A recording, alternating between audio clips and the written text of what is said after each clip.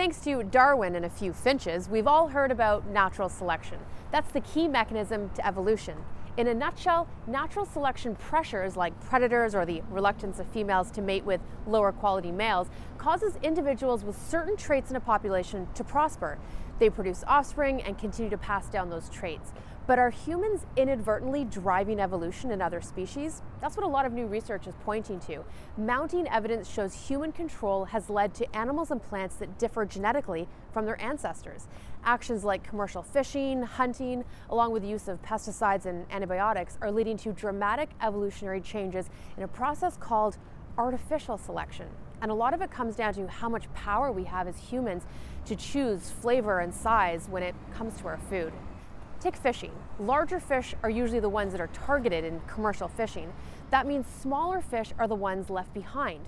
And it's the smaller fish that are contributing their genes to the future populations.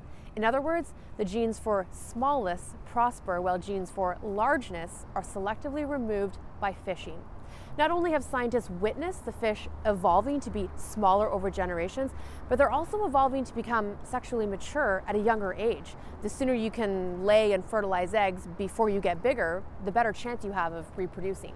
Atlantic cod that used to be several meters long are now only a meter or so, and that in itself has major repercussions for the food chain. Large cod used to be top predator, but now they're serving as prey because of their reduced size. Here's another Canadian example. Bighorn sheep living in Alberta are also victims of artificial evolution.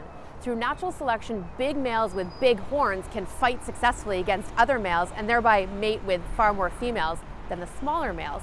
But trophy hunters pay big bucks to hunt, and they're after the biggest and most impressive males. Suddenly, the advantages of being big are countered by an even bigger disadvantage. That would be being shot and mounted. Researchers from the University of Alberta are noticing more smaller horn males because the larger horn males are being removed.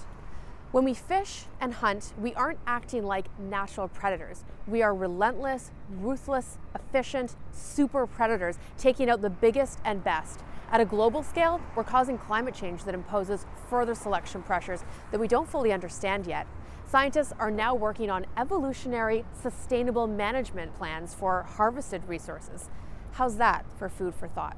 And now, you're Science Smart. If you've got a science question on your mind, send me a tweet and I'll try to get it answered.